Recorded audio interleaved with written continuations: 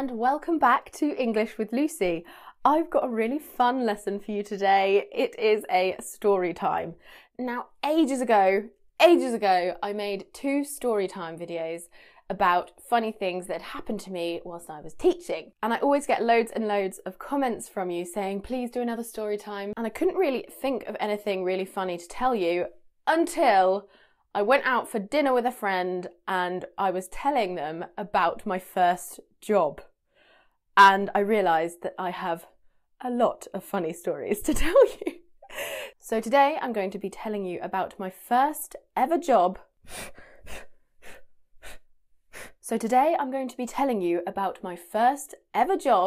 That I started when I was 14, 15, and the 4 stupid, embarrassing and funny mistakes that I made whilst doing that job. Now, the ultimate goal of this lesson is hopefully to make you laugh, but it's also going to be to help you improve your listening and your pronunciation.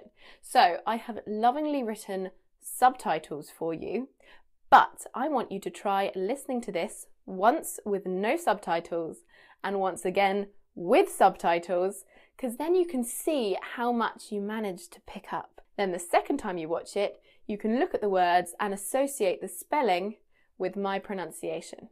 Remember, if you really want to take your listening to the next level, don't forget to sign up for your free trial at audible.com. You can get a free audiobook. Listening is the one thing that you can practice whilst multitasking, so you can listen to an audiobook and practice your listening whilst you're doing something else like driving to work, cooking, or whatever you fancy. Right, let's get started with the embarrassing stories. Right. Now, I've said it many times before, I come from a tiny, tiny village in the county of Bedfordshire. And my village, it doesn't have a bank or an ATM. It doesn't have a shop. It doesn't have anything apart from a pub and an outdoor swimming pool. And when I was about 14, 15, I was desperate to get a job. I was desperate. I didn't even have anything to spend the money on. I just wanted something to do and I wanted to have some work experience. For me, when I was younger, the idea of having a job and working sounded really cool and grown up, so that's what I wanted to do. And the pub in the village had some new management and I thought the management was really, really nice. So I went over there for a meal with my parents and I just asked, are you looking for any staff? And the manager replied that they were, and the manager offered me a chance to come in next weekend, do a test shift and then potentially work for them. So I did that and I started working for them and I was so happy and I was so eager to please. I wanted to do the job perfectly. However, I have always been a little bit, I think the correct word is ditzy. Ditzy. The definition of ditzy is a bit silly or a bit scatterbrained, doesn't really think things through properly or logically. Definitely when I was younger, I was very ditzy. I have my moments now, but I'm a lot better. But obviously this was my first job, so I made some mistakes. I actually made 4 funny mistakes among many other non-funny mistakes. But don't worry, I didn't get fired. This was over a period of 4 years, of over 3 years. I worked for them for 3 years, every Saturday lunchtime. And the first mistake that I made was to do with the soup of the day. So the pub owners were the female manager and the male, who was also the manager, but the head chef. And he used to write out the menu board on a big chalkboard, and he used to write in scrawling, beautiful, beautiful writing, but very elaborate writing, all of the specials. And you'd have to show the guests the special board and read it out to them. Now, the soup of the day was a Savoy cabbage soup. A Savoy cabbage soup. However, I read it as a sandy cabbage soup. So I went round telling all of the guests, hello, yes, our soup of the day is a sandy cabbage soup. And I remember them all saying, sandy cabbage? How can it be sandy cabbage? And I was like, look, our chef is very experimental, but I assure you it will be delicious. Well, nobody ordered the sandy cabbage soup. And at the end of the day, the chef said to me, Lucy, no one's ordered the soup. I've got like a whole pan of soup here. What happened? And I was like, well, it was a bit of a strange name. I personally wouldn't order that. He was like, what, Savoy cabbage soup? And I just thought, oh my God. And in the end, I did admit to him and say, I'm so sorry, I got it wrong. I thought it was sandy cabbage. I was imagining this soup with like gritty bits of sand in it. I don't know, but no one ordered it and I was in a little bit of trouble. But luckily they were very nice to me because I was still quite new. So that was the fourth most embarrassing moment. That wasn't too bad. The third most embarrassing moment was the Welsh rarebit. Now, a Welsh rarebit is a traditional dish. It's basically cheese on toast. Welsh rarebit. Now, that day we didn't have the specials board. So the manager said to me, Lucy, today we've got Welsh rarebit.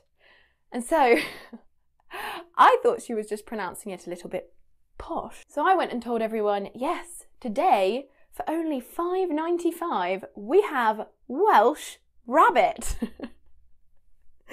And so loads of people started ordering rabbit for £5.95. I was like, yes, it is an amazing deal. And they were like, yes, give me the rabbit. Yeah, we're all having Welsh rabbit. Yeah, 7 Welsh rabbits, please. So I went back in and I was like, guys, amazing deal. Everyone wants the Welsh rabbit. And they were like, what? I was like, yeah, everybody wants the Welsh rabbit. And they said to me, Lucy, it's not rabbit, it's rarebit. So I had to go out and tell everyone, guys, I've made a mistake. It's not rabbit, it's actually cheese on toast. So that just shows that even native English speakers struggle with British English pronunciation. Rarebit, rabbit. I mean, they're the same almost. Okay, the second most embarrassing moment was, oh God, this was really, really embarrassing. There was a really quite old woman. She must have been 80, with what I guess was her daughter, who was about 60. And they were having a lovely quiet meal. And when it got to the end of the meal, the old lady went to the toilet. And so the younger of the two signalled to me and says, obviously saying, can I have the bill? She wanted to pay it quickly whilst the mother was in the toilet, I guess as a surprise. And I said, so I went back and I brought her a glass of milk. Yes, this woman had said, can I have the bill? And I had read from her lips, can I have a milk? Can I have a bill? Can I have a milk? It looked the same. So I made it really, really special for her. In a little tube glass filled with milk, I put a straw in. I thought, how lovely. This woman obviously wants to look after her mum's bones, make sure she's got lots of calcium. So I put it on the table. They were both sat there and I watched them just sit and look at it for ages. Like, did you order this? And in the end, they called me over and said, sorry, we ordered the bill and you gave us milk. Oh my God, it was so embarrassing. Yes, so in the end, I just couldn't apologise enough. I was like, oh my God, I'm so sorry. I lip read the milk. You know, I totally misunderstood. I'm really, really sorry. And I remember them just looking at me like, poor girl, she is so stupid. And the final, most embarrassing waitressing moment was the time that we ran out of ice cream. I remember it was a very stressful day. There were loads of guests. The restaurant was absolutely full. So it was quite high tension. The chef was a little bit stressed. And there was a huge table. There were about 7 children there. 7 children, 7 adults. There were a lot of people on this one table. And the children all had the children's menu, which came with a free scoop of ice cream at the end. And you could have strawberry, chocolate or vanilla. And so at the end of their meal, I said, right guys, you get free ice cream. Which flavour would you like? And they were like, oh, vanilla, chocolate, strawberry. So I took their orders. I went to the chef and I said, right, we need 2 vanillas, 3 chocolates and 2 strawberries. And he said, didn't you hear? We don't have any ice cream left. Why did you offer it? And I said, oh my God, what are we going to give them then? And he said, he was getting really annoyed with me at this point. He said F all, which means absolutely nothing. I heard waffles. So I said, oh really? Okay then. Walked out and told this table of 14 people, I said, right guys, no ice cream, but the chef has just informed me that we have waffles. And all the children were like, yeah, waffles, waffles. They were so excited, and the parents also wanted waffles. So in the end, I went back to the chef. I was like, great, we've saved the day. We want 14 waffles, please. And he just looked at me and was like, waffles? What are you talking about? I said, fuck all. And I was like, and I just thought, oh my God, I have messed it up again. Twice. How? And in the end, we had to find them yet another dessert option. And needless to say, the chef wasn't that happy with me. However, we made up in the end, and now my brother works there, and I think he does a much better job. So yeah, those were my 4 most embarrassing moments whilst working as a waitress. I would love to know if you have ever had an embarrassing moment at work. The kind of thing that's so awful in the moment, but then afterwards it's just another anecdote. You can just talk about it. So I would love to hear that. Don't forget to put it in the comments. If you liked this story time and you want to see some more of my story times, I have a story time in Spanish.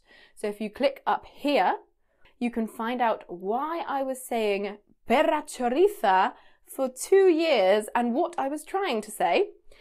And also it's a nice opportunity to hear me speaking in another language, because all day I go on at you about improving your second language. Why not hear me speak in mine?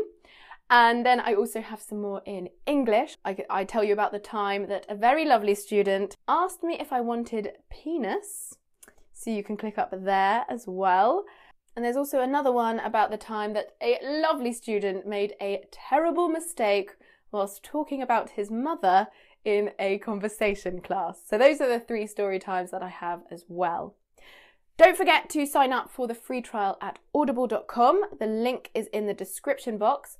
And don't forget to connect with me on all of my social media. I have my Facebook and my Instagram. And I will see you soon for another lesson. Mwah!